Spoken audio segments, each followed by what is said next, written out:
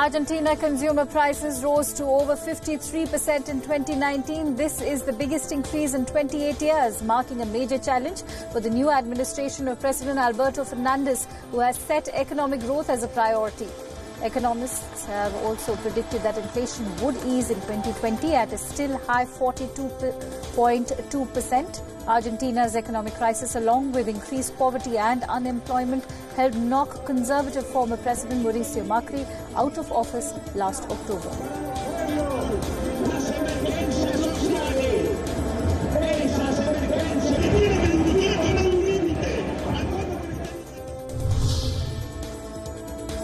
Dozens of Bolivian police officers gathered near the Mexican embassy in La Paz. This amidst a diplomatic standoff between the two Latin American nations over offers of asylum to members of former President Evo Morales' government. Reportedly, the officers left the scene once authorities determined there was no security threat. Mexico says Bolivian authorities have harassed its diplomatic staff in a row, centering on the Mexican government's decision to grant asylum to 9 people. Interim President Janine Áñez took power last month when long-serving leader Evo Morales resigned and fled to Mexico City.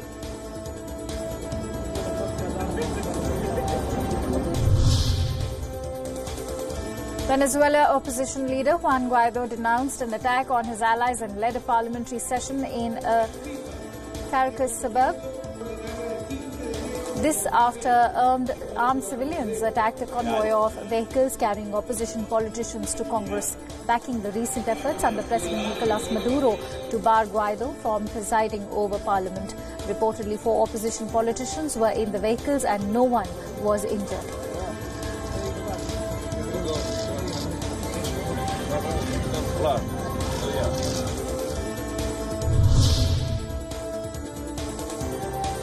Human Rights Watch has raised an alert on a number of countries in Latin America for reported human rights abuse. Among the countries is insecurity in Mexico, the alleged ousting of President Evo Morales from Bolivia, and violent anti-government protests in Chile.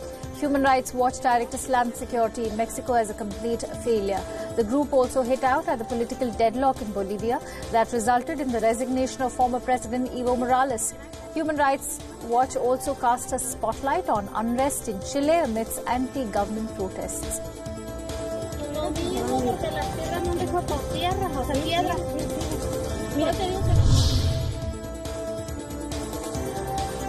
Jordan's King Abdullah was welcomed by French President Emmanuel Macron at the Élysée Palace. The two leaders are scheduled to hold talks later in the evening. Earlier in the day, King Abdullah addressed the European Parliament in Strasbourg. Last February, France announced it would provide €1 billion to Jordan in the form of loans and grants over the next 4 years.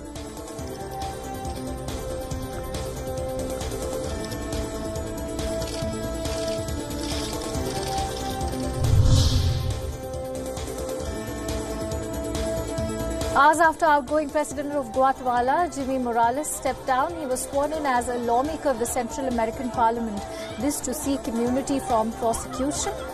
With the help of riot police, Morales and his former Vice President Rafael Cabrera were able to enter the Central American Parliament and take their oath to office along with 20 other new local deputies. This provoked the people of Guatemala onto the streets, protesters yelling "murderer" and let off a loud firework as he tried to reach a hotel.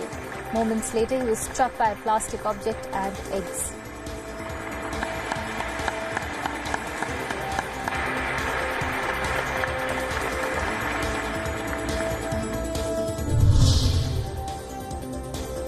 Scuffles broke out between protesters and security forces in Beirut as demonstrators rallied against earlier arrests of protesters. Lebanese security forces arrested 59 people following clashes overnight outside the central bank.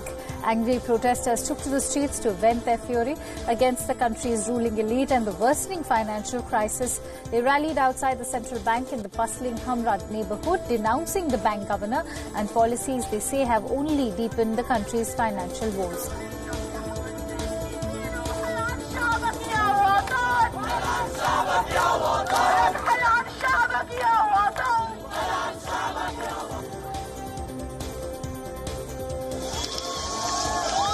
Iraqi protesters organized their first colour festival, waving coloured smoke flares in the holy city of Najaf in support of the peaceful demonstrations and to reject the re-election of Adel Abdel Mahdi as their Prime Minister.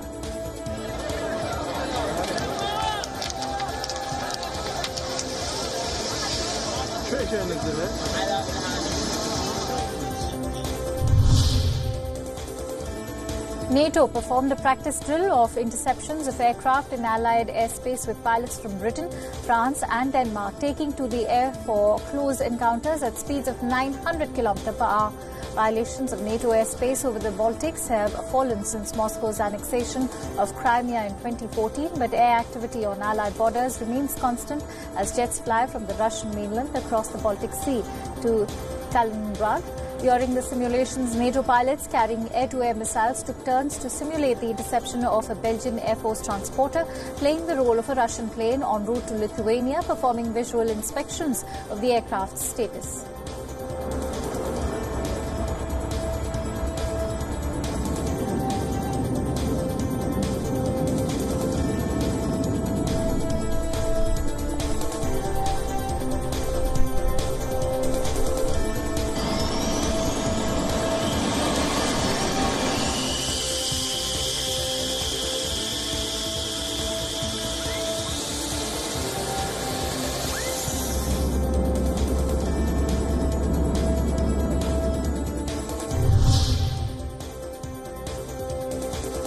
Italian police arrested 94 people in pre-dawn raids as part of an investigation into an alleged mafia scam that defrauded European Union agriculture funds of millions of euros.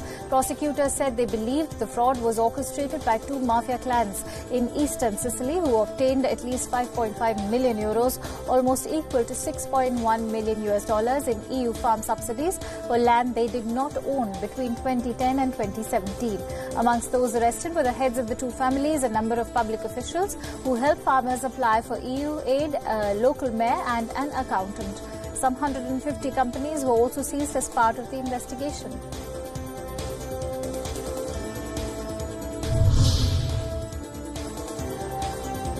Amid a recent spike in U.S. anti-Semitic hate crimes, the Museum of Jewish Heritage opened testimony of the Holocaust victims. The curator, Michael Morris, discovered a real-time witness account of the Holocaust drawn in pencil, ink and crayon.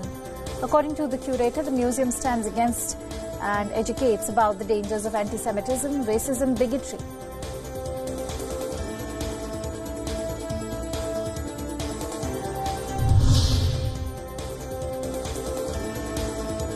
A flying plate of metal killed a man some 2 kilometers away from the site of a huge chemical plant explosion in northeastern Spain.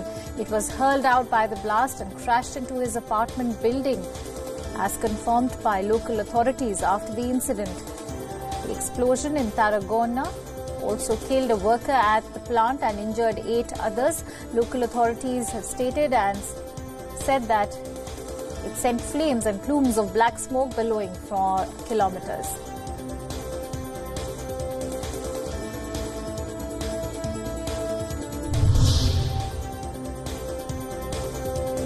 According to World Meteorological Organization, 2019 was the second hottest year since records began, and the decade that just ended was by far the hottest ever measured on Earth. This decade had 8 of the 10 hottest years on record, and scientists say there is no doubt at all this is man-made climate change.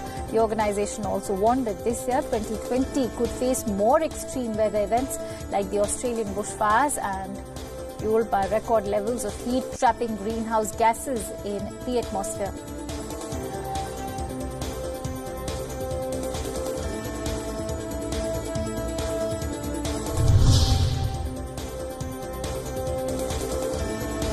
Search teams aided by Pakistani troops pulled out 21 more bodies from homes destroyed by this week's avalanches, raising the overall number of dead due to severe weather to 160 for Pakistan and Afghanistan.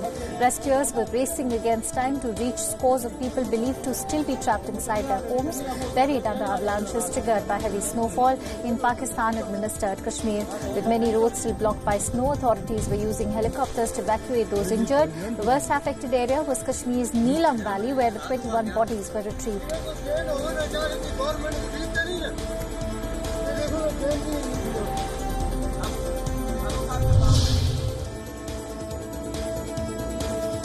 In Afghanistan, rains and flash floods have killed 39 people and damaged about 300 homes. Heavy rain in Spinboldak in the district of Kandahar province bordering Pakistan killed 6 and injured 11 others after a house collapsed during an engagement party.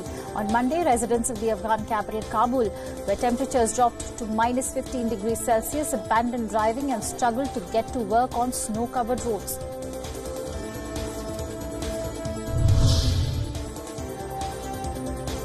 A fortunate driver escaped without injury after a car got stuck on a beach and was swamped by the rising tide. The Coast Guard were called to the stranded vehicle in Blackpool on England's west coast but were unable to retrieve the car until the water subsided.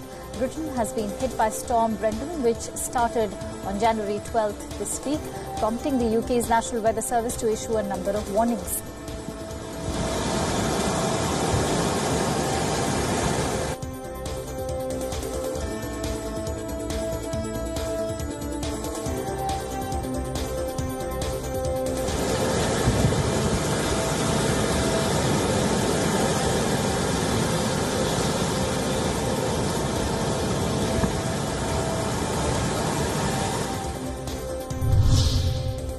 Anxiety is rising in Rio de Janeiro after more than a week of foul-smelling or tasting water coming from taps in dozens of neighborhoods. Residents are hoarding bottled water. People in the metropolitan area have taken to social media to show glasses of water that appears reddish or brownish. There have been rumors denied by officials that the state water utility would cut off supply of water to millions of residents, or that tests have determined the water unfit for consumption. The number of cases of diarrhea, gastroenteritis and vomiting in 2 health clinics of Rio's West Zone have doubled.